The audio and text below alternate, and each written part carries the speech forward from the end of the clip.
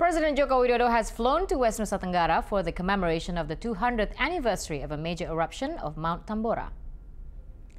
Jokowi departed Bali after attending the 4th Congress of the Indonesian Democratic Party of Struggle in Sanur. The president was heading to Mataram, the capital of the province, before making a visit to the Mandalika Special Economic Zone, a tourist development set on more than 1,000 hectares of land in central Lombok. President Jokowi is also due to attend the inauguration of a new campus of the Institute for Government Sciences in Praia. He will join the commemoration of the Tambora eruption in the neighboring island of Sumbawa.